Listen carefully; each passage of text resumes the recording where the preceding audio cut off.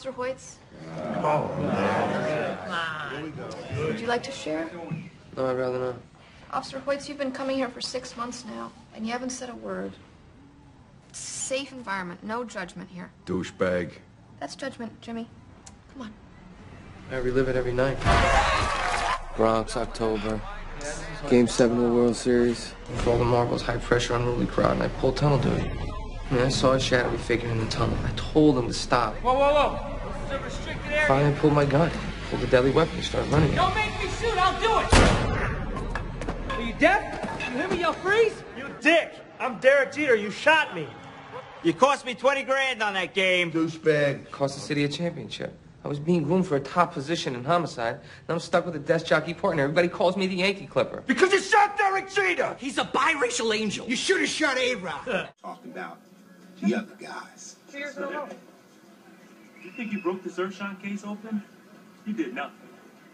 Corporate lobbyists are spending millions to make sure guys like Ershon keep doing what they do. You're a cheater? Yeah, it's me. You were set up that night you shot me, Terry. I told you.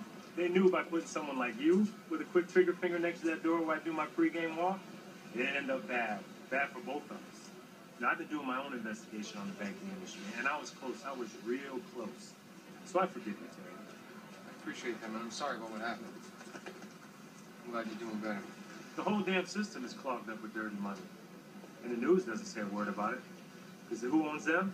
The same corporations that own the government. Courts and the law is all we have left. Here's the guy's next case. Guy by the name of Carl Bash, CEO of Kilster Bank. He took $3 billion in TARP funds. He's crooked. He's real crooked. Take him down, but be careful. He's got Blackwater mercenaries 24/7. Thanks, Derek.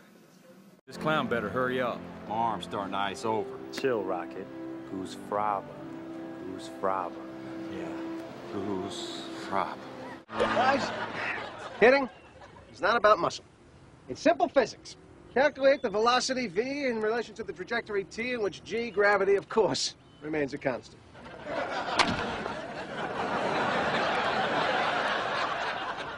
It's not complicated. Now, who are you again? George Costanza, assistant to the traveling secretary. You're the guy who put us in that Ramada in Milwaukee. You want to talk about hotels? Or you want to win some ball games? Hey, we won the World Series. In 6 games.